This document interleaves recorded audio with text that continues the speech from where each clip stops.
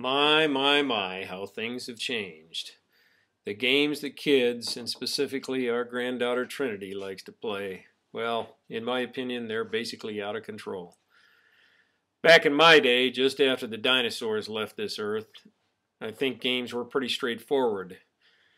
We played Beep on the Beetle, which was really just an excuse so I could slug my brother on the shoulder while we were driving if I saw a Volkswagen Beetle. Apparently at some point it changed to Slug Bug, which I get. What I don't get is now Trinity thinks that there's all these other things that you have to include into it, like Pontiac Punch, Jeep Beep, Cadillac Whack, Cop Bop, not sure if a sheriff qualifies for that, Hummer Bummer, Bike Strike, Cruiser Bruiser, Mustang Bang, Truck Ya Better Duck, Jag Tag, holy cow.